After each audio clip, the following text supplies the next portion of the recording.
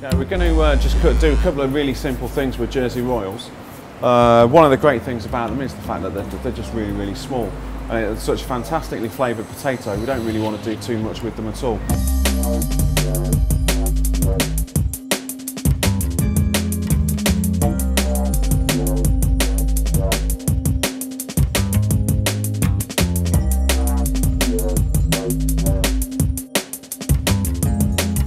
So I'm going to give these a quick wash.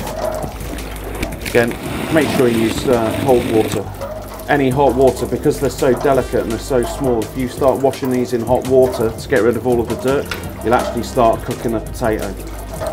And all of the nutrients are just under the skin. We'll end up actually cooking the best part of the potato away while we actually wash them. We've got 2 pans. One pan we're going to do a little bit of crushed potato, and the other one we're just going to do some really nice boiled Jersey Royals with a bit of herb butter. So while these are cooking, I'm just going to go grab a shallot, grab a few herbs, and we're going to make a little butter emulsion to finish 1 pan of Jersey Royals in, and then for the other one we're going to do a bit of crushed. We're using shallots really rather than onions, just because they've got so much more flavour. You know, they're relatively cheap. You get a lot for your buck really, more flavour.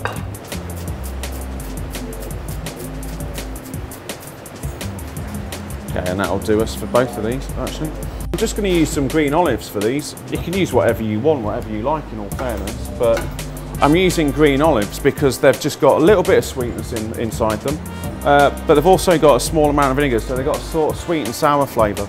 So when we do our crushed potatoes and when we put them through, they'll just help sort of lift the potatoes in general, but they won't overpower or dominate them. We don't want to put too many in.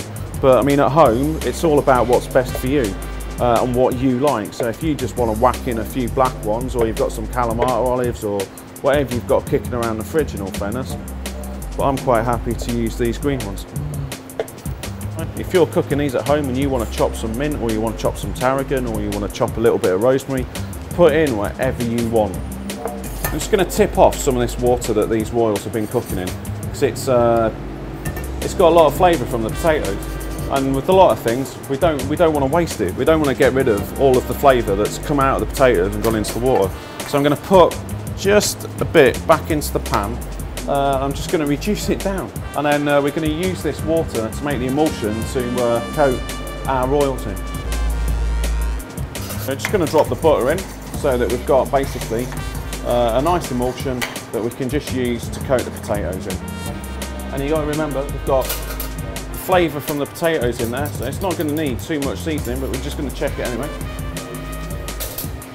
Doesn't need anything at all. Doesn't need any salt. So I'm just going to take my potatoes. I'm just going to drop them back in. And the herbs, chopped chive that we had earlier on, I'm just going to drop those in. Just going to give them a quick stir just to coat them. There we go. Got our herb. Our chive covered royals, and there they are. They've been treated really simply. We've not done too much to them at all, and then you can just enjoy them in their natural state. These are about ready now for our crushed royals. So again, just going to check them. Back of the spoon, they'll be nice and soft. Drain one out, exactly as we want them. Really nice. Got a little trick for crushing them at home. I mean, I've got a vacuum pack bag, and I'm just going to plonk all of the potatoes in there and just basically crush them up just in the bag. So much easier than messing around with a fork and a bowl and a spoon. For that, I'm using Spanish olive oil. I'm using an Araquino olive oil for this, just because it's really nice, it's fruity, it's not too strong. So I'm just going to put a good, probably 2-3 tablespoonfuls in there. Chopped chives. I mean, this goes really well with a nice piece of pan-fried fish, or a piece of grilled fish if you're at home. So like a nice piece of sea bass, or a piece of bream, or a bit of red mullet. So I'm going to put some capers in. Just about a tablespoonful. Again, I'm going to put some chopped chives in, And finally, I'm going to put the green olives that we chopped in earlier on, and I'm just going to give that a really nice mix through, and then just pull it off, mix everything around. I'm going to put in another little glug of olive oil, just to keep them nice and moist. And if you're using this for a Sunday roast, I'd swap the chives for a little bit of mint, or even a little bit of basil if it's lamb. Add some tomato, some chopped tomato concasse in. Again, I'd still put the chives in. Maybe you want to change the green olives to black olives, and perhaps just put a few drops of balsamic vinegar in there as well. And that would just help sort of cut some of the fattiness of the lamb. Just going to whack a few more capers in, and just going to drop a few more chives in. And then you can do whatever you want with these quantities at home, to be fair.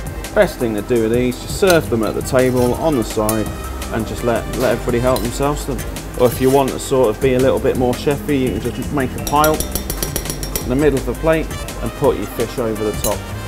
It's just something simple that you can do with royals at home that's just really, really, really nice.